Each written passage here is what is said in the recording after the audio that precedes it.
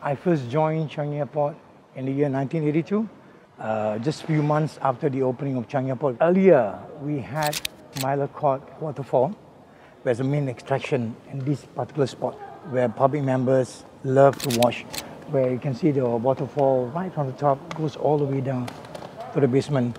The very spot we're standing right now, where we are viewing this beautiful Jewel, I was overseeing a huge car park.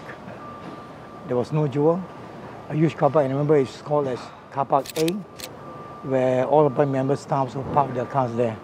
Where we're standing right now at this spot is an extended version of the viewing gallery. Previously, it was right up to the end of the building, this corner, and right up to the end of that building. And people will be viewing planes taking off and landing. Every week, Saturday, Sunday, is always packed. You'll see everybody coming by here, having fun, running around.